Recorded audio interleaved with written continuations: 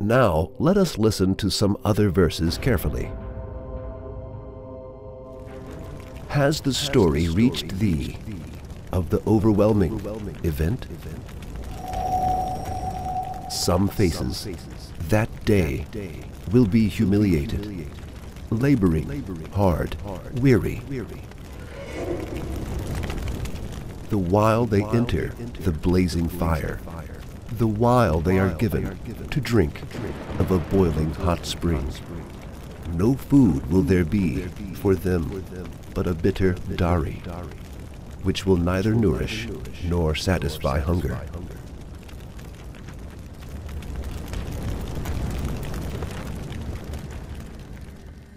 The Prophet, peace be upon him, states the following about hellfire.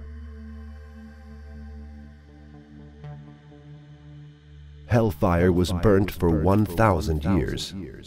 It became red.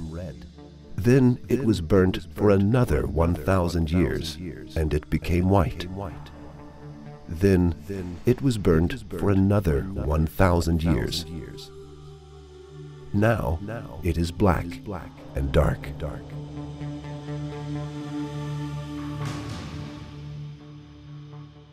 Hellfire is black and dark like night.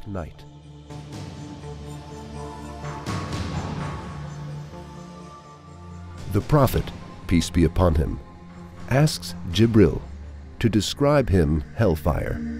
He described it as follows.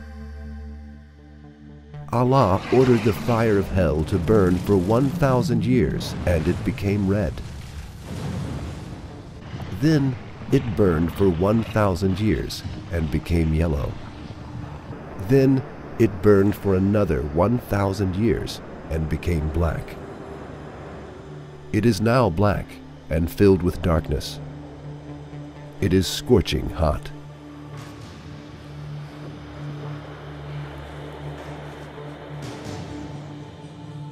If a person burning in it were shown to the people on the earth, they would faint and die due to the bad smell and terrible appearance.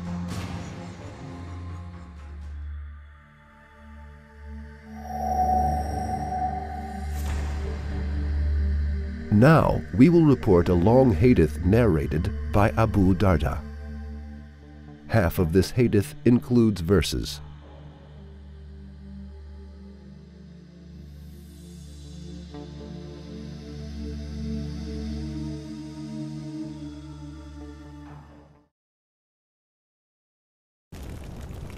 The people of hell are exposed to hunger. It becomes equal to the level of the torture they are exposed to. They ask help against hunger. They are given some thorny plants that are not nutritious and that do not eliminate hunger. They ask for food again. This time, they are given some food that sticks in their throat. It is stuck there. It does not move forward or backward. Then they remember that they used to drink water when something stuck in their throat in the world, and ask for some drink. They are given boiling water in pots with iron hooks. When these pots are approached to their faces, they brand their faces. When the water enters their stomach, it rips their stomach to pieces.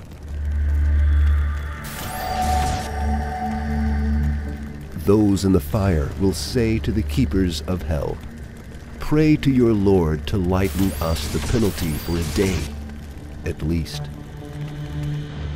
The angels will say, "Did there not come to you your messengers with clear signs?"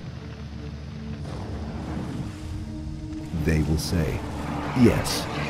They will reply, "Then pray as ye like." But the prayer of those without faith is nothing but futile wandering in mazes of error.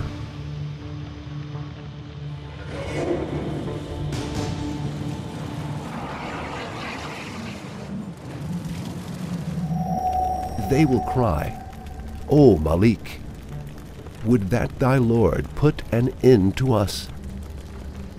He will say, Nay, but ye shall abide.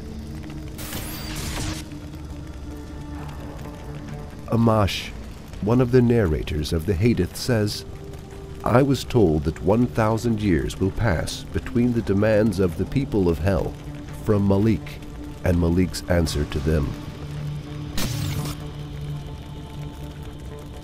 This time, the people of hell will talk to one another and say, Let us pray our Lord.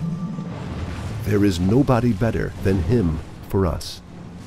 They will beg as follows, Our Lord, our misfortune overwhelmed us, and we became a people astray. Our Lord, bring us out of this. If ever we return to evil, then shall we be wrongdoers indeed. Lord will say, Be ye driven into hell with ignominy, and speak ye not to me. The messenger of Allah, peace be upon him, said, Upon this answer, the people of hell lose all of their hope. They start to sob, repent, beat their chests, and tear their clothes.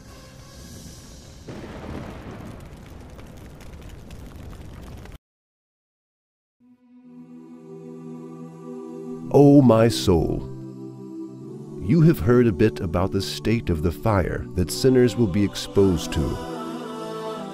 You have learned about the thorny plants that they will eat and that sticks to their throats.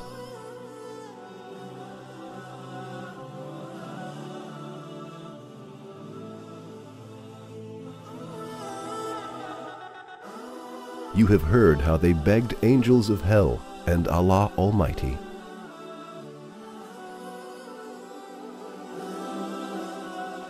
You have heard our Lord say to them, Never speak to me again.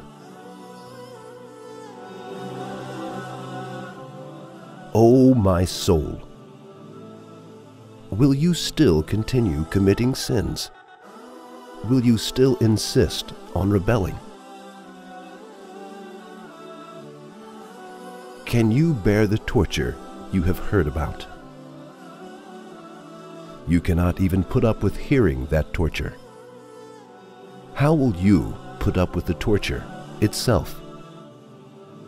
Can you imagine your regret if you die today? What you have heard is true. Allah's promise is true.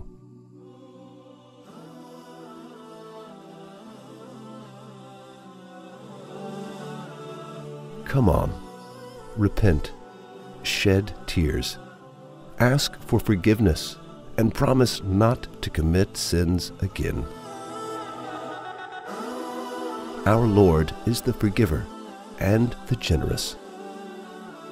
He will forgive our sins and accept us as His slaves.